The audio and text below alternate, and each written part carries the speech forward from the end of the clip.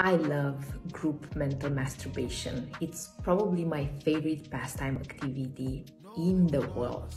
I love sitting with people where we all lubricate our minds with life theories and our systems of beliefs and our dreams and what we stand for. And then there is something extremely refreshing about being in the presence of a human being who asks stupid questions and admits that they don't know.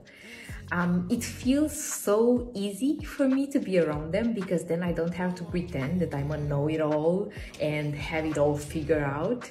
I can relax, and it feels just so beautifully innocent when they say, well, I have no clue what life is all about. I don't know what my life purpose is. I have some illusions of truth, but in the end, I don't really know anything, and nobody does, right?